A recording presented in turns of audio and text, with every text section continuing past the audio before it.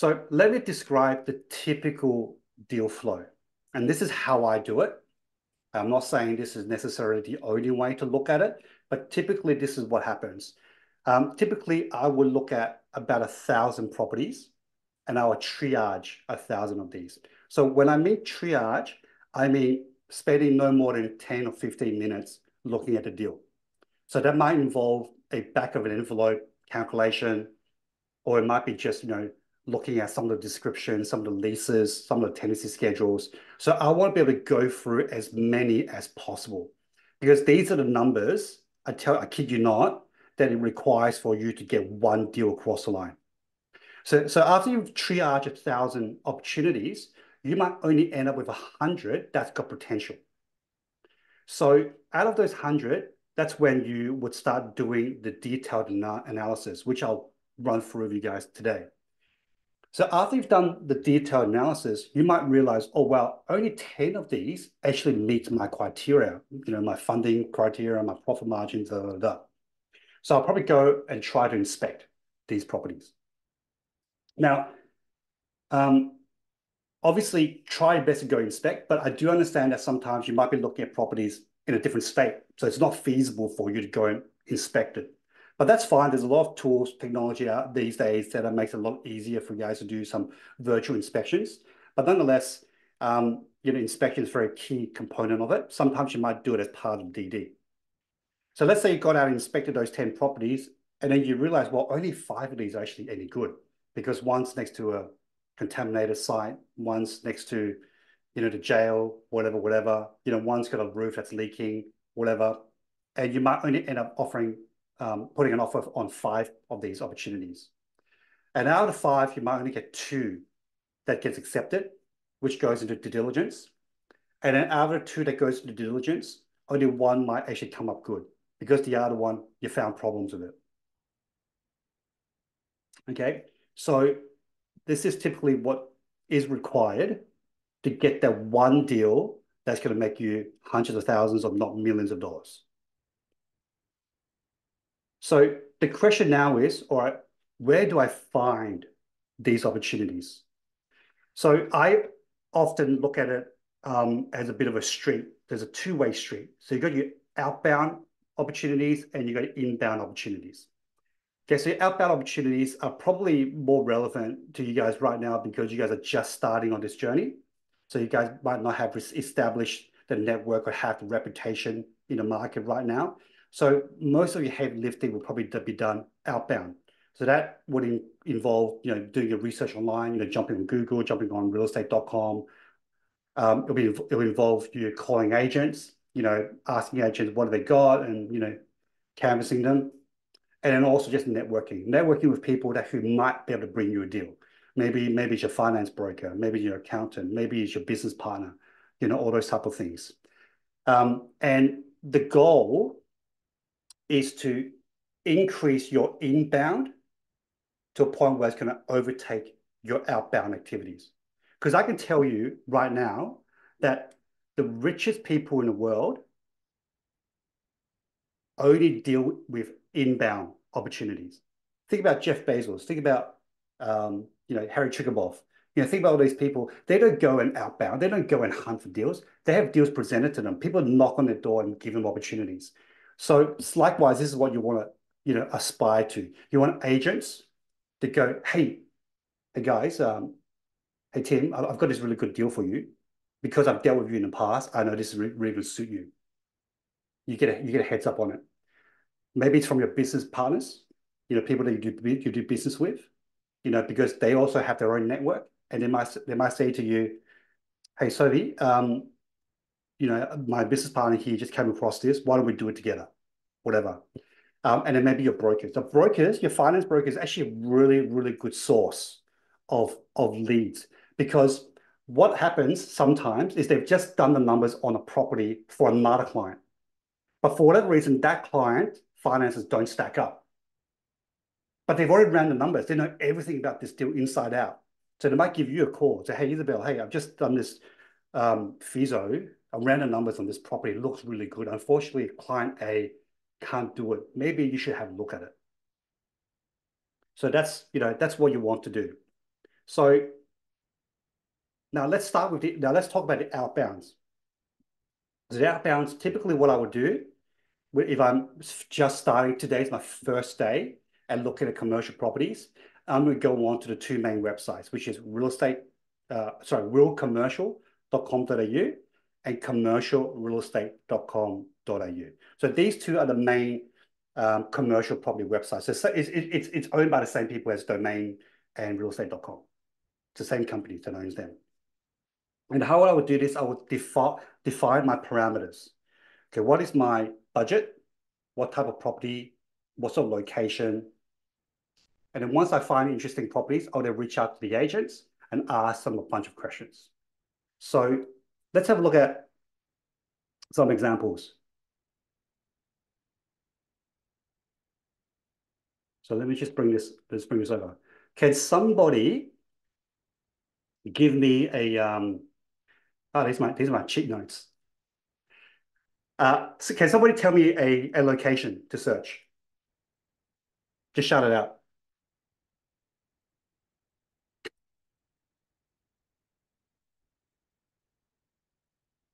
Hello.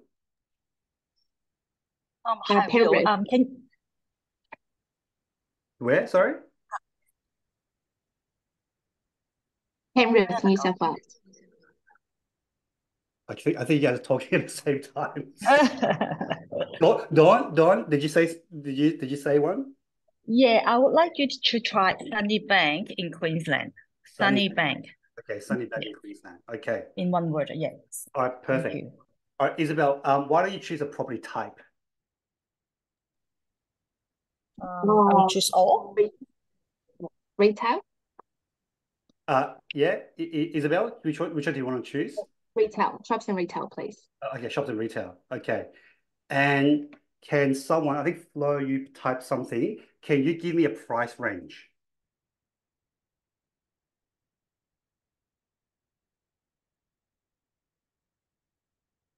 Can you give me a price range? Can you try under 2 millions? All right. Thank you. Let's do that. Okay. Boom. Wow, there's only two.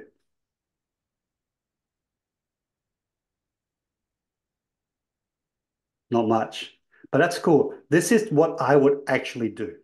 So I would jump on realcommercial.com.au. I'll put in these parameters and I will look at these properties. So I will maybe I'll look at this one. And then if it seems interesting, I'll literally just reach out and just type in this information here. And then I would sometimes, well, there's only two. Okay, can somebody else give me another, sorry, Don, there's only two, so I wanted to find something that's got a little bit more to illustrate the point.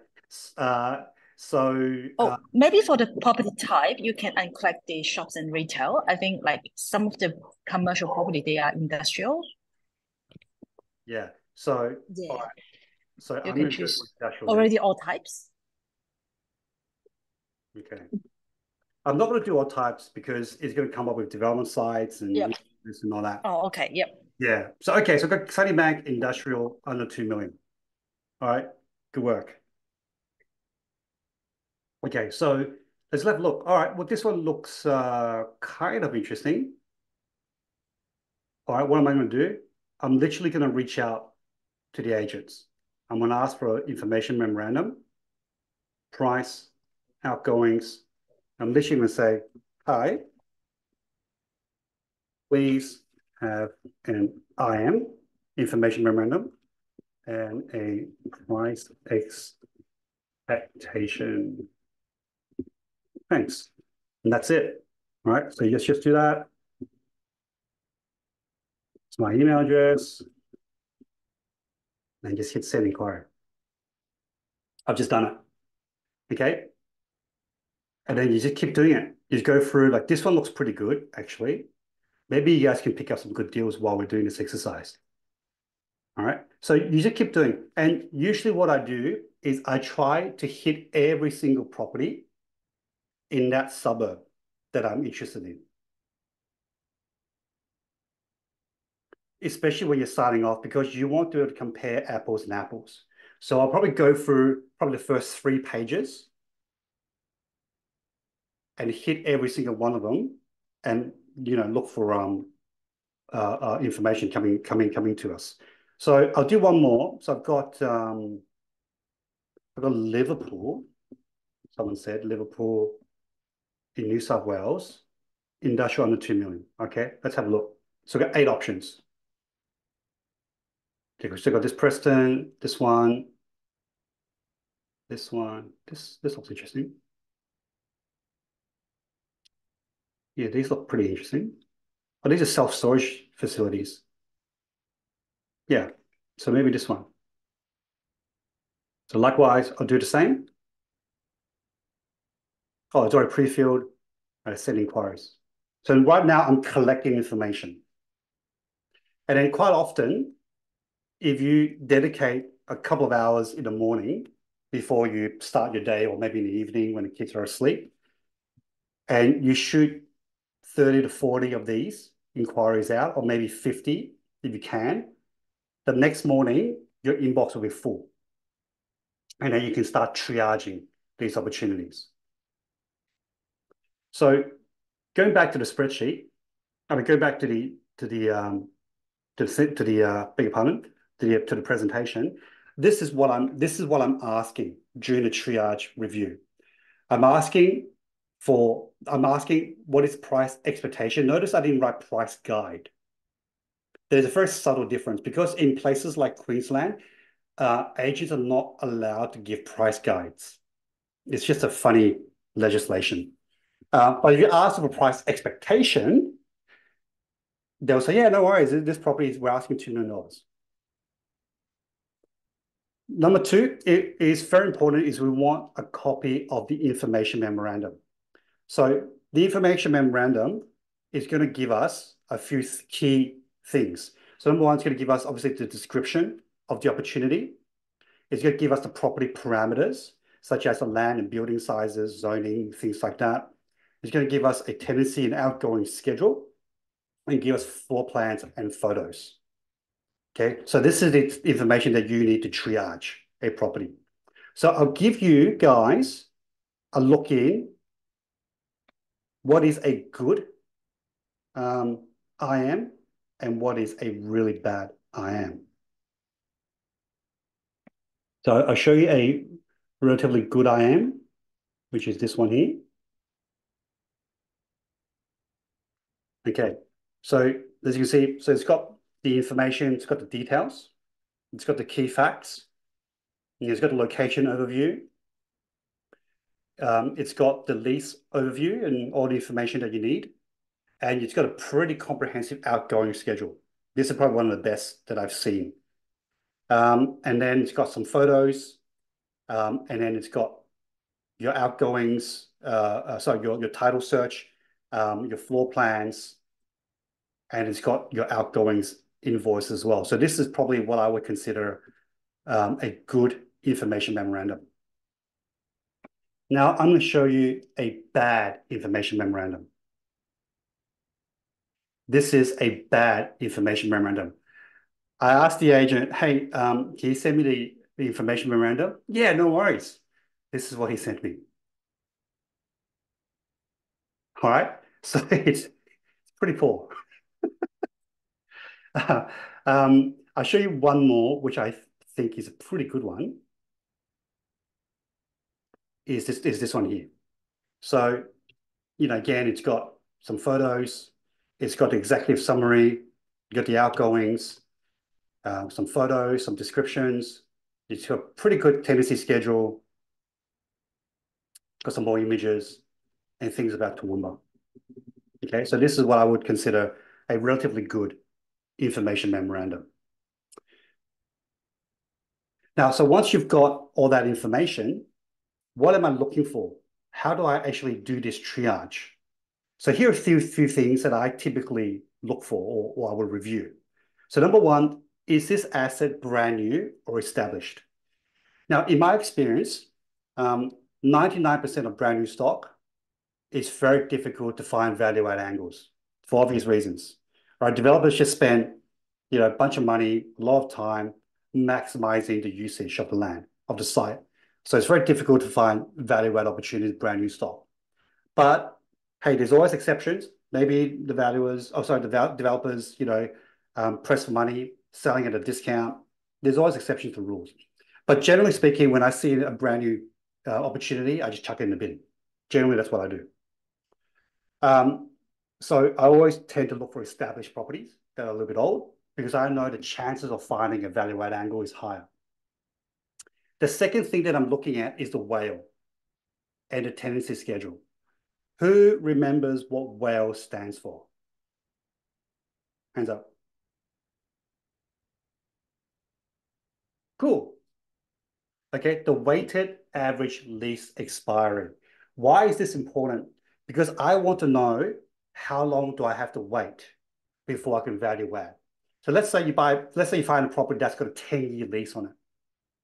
Well, there's nothing you can do to the property for 10 years because there's a tenant in place. So maybe, depending on my preference, maybe I want something that's got a WALE of 1 year, maybe 2 years, maybe maximum 3 years. So if I find a property that's got a WALE of more than 3 years, because that's my preference, I generally discount it, unless the upside is really substantial. So if the upside is 60, 70, 100%, but I have to wait 4 years, then I will still look at it. And then the next thing I'm looking at is what's the rate per square meter on the rent and what's the rate per square meter on the asking price. Because I want to start benchmarking this against all the other properties for sale in the market. Because I want to see whether there's a misalignment between this property and what all the other properties are now selling for. Because if I can identify a misalignment, let's say this property is currently rented for $80 per square meter, but I know as a fact, the building across the road just rented for $120 per square meter, I see there's a misalignment.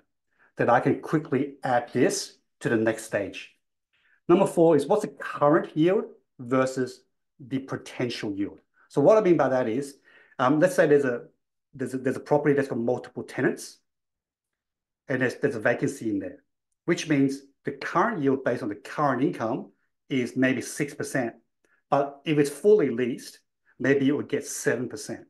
So it's really important to understand whether there is a large enough gap as well between current and potential yield to see whether there is enough upside. That's another way of measuring upside.